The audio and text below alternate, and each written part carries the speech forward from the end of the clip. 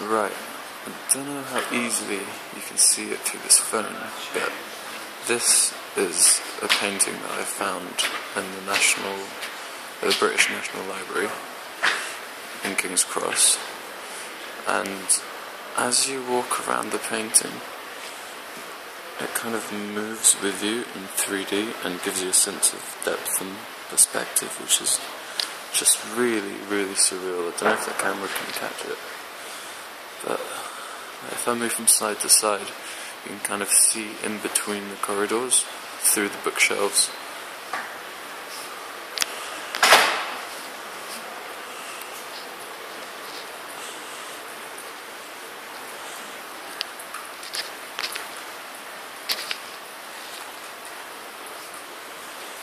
Can you see, like, now we've got a side perspective and the painting's changed.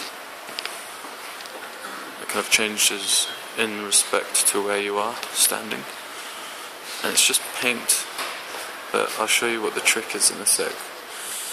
So I'll get up close. There you go, it looks much better like this.